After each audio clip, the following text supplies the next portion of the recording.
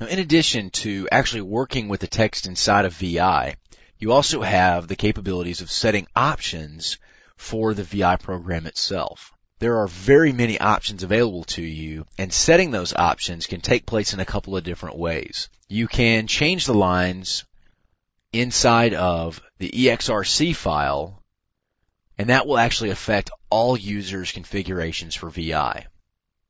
Now, you can also change settings by using the set command in command mode. And that's actually a very easy process. In this example, we've basically said set number will turn line numbering on, or no number will turn it off.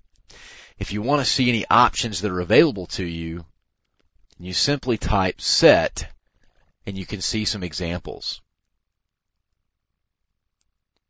So I want to set numbering on.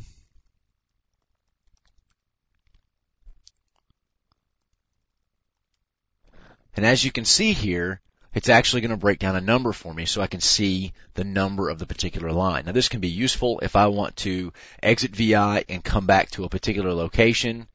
Then in a scenario like that, I would exit. And then I might need to go back into VI on, say, line 100. And it'll take me straight to it. And if you take a look, I'm back at line 100. So having these abilities to turn on these different features is extremely important.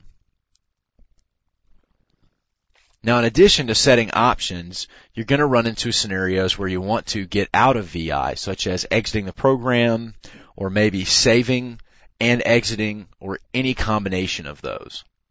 And you actually have a couple of different options. So we can just use the Q, lowercase q, to quit if you haven't made any changes. Now, VI will actually not let you exit using that command if changes have been made to the file. So if you want to quit without saving, you can use lowercase q with an exclamation point. Now, if you want to save and move forward, you simply type in W. If you want to save and quit, you type in WQ. Now, in addition to those methods of quitting, there's a few more. We can also force saves using WQ exclamation point. And in addition, you can use the lowercase x command or Shift ZZ. So if we go back into our text file,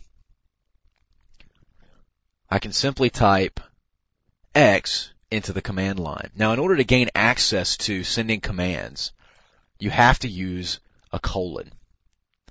So I type that in, and then any commands here that I want to use are available to me. If I want to see previous commands, it's just like bash. I can use my colon and the up and down arrow keys to go back and see what commands I've run. In this example, I'll run the exit command, and it will take me back to the shell. So as you can see, there are many different options available to you when using VI.